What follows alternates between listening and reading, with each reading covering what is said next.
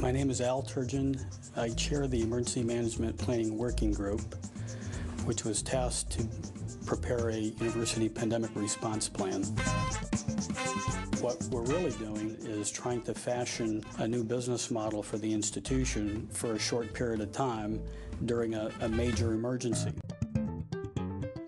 That requires people to think about academic continuity, research continuity, administrative continuity. It's a very complex set of interrelated issues that need to be thought through.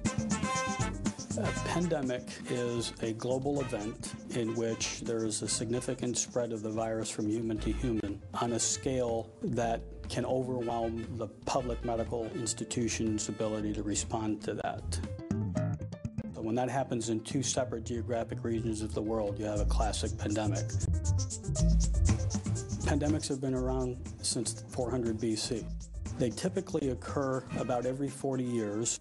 In this most recent century, we had one in 1918 and 19. That was by far the most severe of all of the pandemics we've had to date.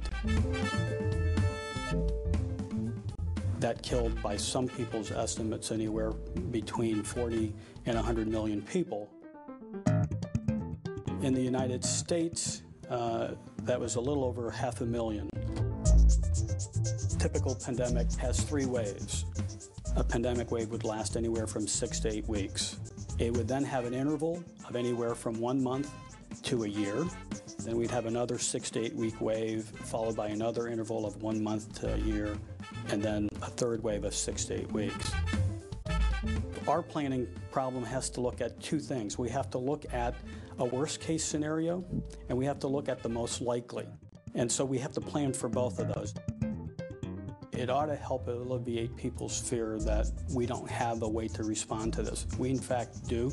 We have choices to make about how we respond to this, and so we're doing the prudent things that the institution should do to get ready for this if it happens.